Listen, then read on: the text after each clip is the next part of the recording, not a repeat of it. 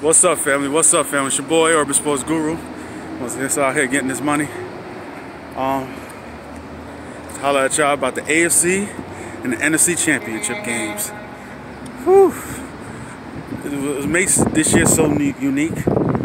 We have all 4 teams that have legitimate reasons to win the whole thing, let alone the games this Sunday. Legitimate reasons. We got the Packers. You have A-Rod. You got A-Rod plus the defense. You got a chance to beat anybody. You got San Francisco 49ers, who to me is the most complete team in football. And it's not close. They're the most complete team in football, in my opinion.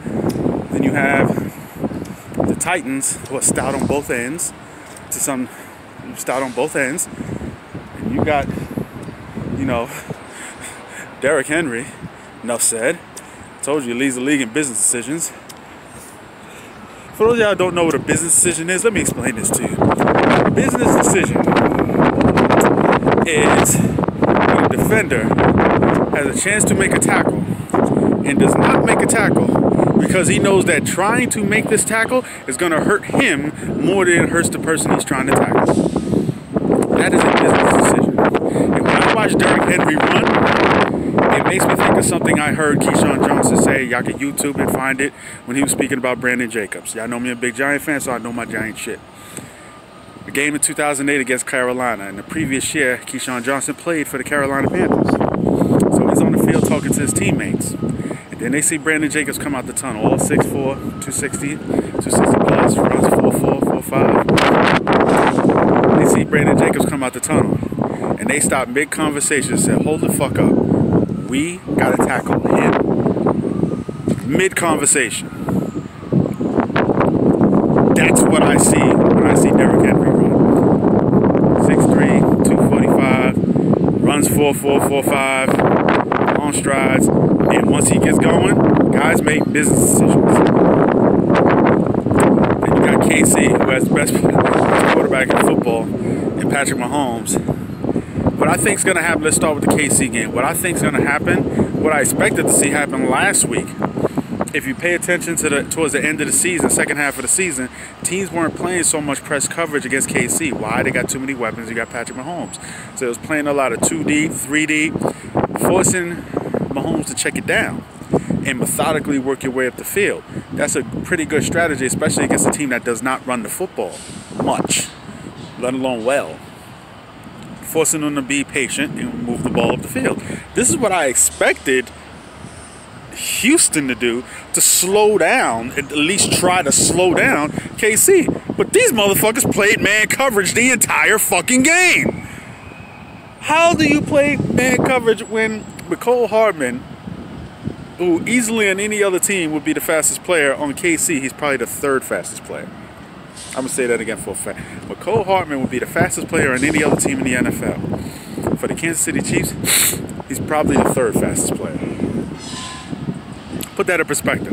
They have Sammy Watkins, who, let's not forget, he's not better than, but this guy was once drafted ahead of Odell Beckham. He was drafted ahead of Odell Beckham, and he's their 3rd option. That's how many weapons they have. You want to double team Tyreek? Go on ahead. You want to go on ahead. We can go Kelsey. You can't double up Kelsey. Okay, you want to double up Kelsey? Okay. We go Watkins. We go Hardman. We go this. They have so many options. Plus a good offensive line. If Tennessee is smart, and I like Ryan Brable, I think he's smart. I think he's going to play a lot of 2D, 3D, and try to make them go methodically up the field to at least slow them down some. Because their offense is a juggernaut. You see how fast they can just explode. Plus, of course, KC's defense has gotten better. They didn't get ram-shotted, but at least their defense did. It was just a series of mistakes. But Tennessee's going to be able to run the football. The question is, can Tannehill make enough plays in the passing game? What they've done is basically they get up on you early, forcing the other team to start panicking, and then their defense can start dictating to you. Here's the thing. I don't know if they could do that to Kansas City because shit, you go up 24 and don't mean shit to them. You could go up 20 and it ain't gonna mean nothing to them. This is Patrick fucking Mahomes we're talking about here. I don't think that will make any bit of difference with KC. I think KC probably will come down early. Derrick Henry will run effectively. But eventually, KC has too many weapons, and I see KC winning. Now, with San Fran game, the NFC Championship game, I expect Green Bay to play better. But I cannot foresee Aaron Rodgers being able on his own to overtake that defense. When I saw the way that defense just solely said, we're not going to let Dalvin Cook beat us, and they shut him down. When I watched the way that defense did that defense takes that same mentality for the Packers running game and put it all on Aaron Rodgers. Aaron Rodgers is Aaron Rodgers, but here's the thing. Aaron Rodgers, when he won the Super Bowl, let me list his receivers for you. He had Greg Jennings. He had Jordan Nelson. He had Donald Driver. He had James Jones. These are his 4 wideouts. Name his 4 wideouts now. He has Devontae Adams. Name the other 3. I'll wait. Oh, I'm sorry. He had Jermichael Finley. Then he had Cuz Andrew Corliss. That was back then. He has Jimmy Graham now. Still good. Jimmy Graham is still good. He has Devontae Adams and Jimmy Graham. Name the rest of his targets. Going ahead. I'll wait. Going ahead. He doesn't have the same guys. And just as good as they are up front, they're just as good in the secondary. So you can put Richard Sherman on 1, and he's going to neutralize, if not completely shut down. And if he does get some, they'll give him up over the top. Who else is he going to go to? Nick Bosa is a fucking problem, people. He's a fucking problem. And the one thing about the Packers, they are susceptible against the run. And I think something has to be said about offensive coordinator. You hear this phrase a lot about in the passing game being able to scheme guys open. What Kyle Shanahan has the ability to do is not just scheme guys open in the passing game, is be able to scheme holes open in the running game. He's amazing at that. People, let's remember, this is the same offense that he had in Atlanta that was up on the Patriots by 28 points in the 4th quarter. That's Kyle Shanahan. Same offense. How has Atlanta looked since? Same people. It wasn't just a passing game. Their running game was elite that year. Devontae Freeman, and I forgot the other running back's name. I think he's on San Fran now, if I'm not mistaken. I'm forgetting his name. They got a running back now in San Fran. I believe he's number 22. Forgive me, I'm forgetting his name. He gets a creep. He's gone. Now the Packers, they can rush the passer. That's a defense that's built to play with the lead. They're built to play with the lead. They're built to go after you.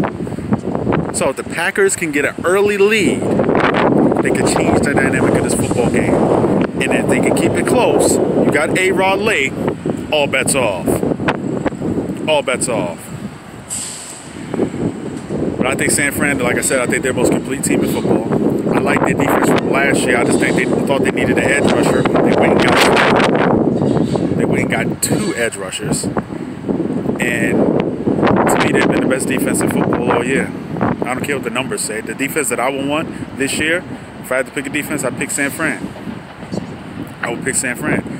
My only question is and he's been, because he looks so shaky in the preseason, but he's been far better than expected, and he's not going to mess it up. He's not going to mess it up. I think people have to finally start giving Jimmy Garoppolo his credit. Remember, Bill Belichick wanted to keep this dude. Bill Belichick don't keep bums around. Remember that. San Fran, my preseason pick for the AFC, Kansas City. That's your Super Bowl. Let me know what you think. What you feel. Hit the like, hit the subscribe. It's your boy, Urban Sports Guru. And I'm out. Salute.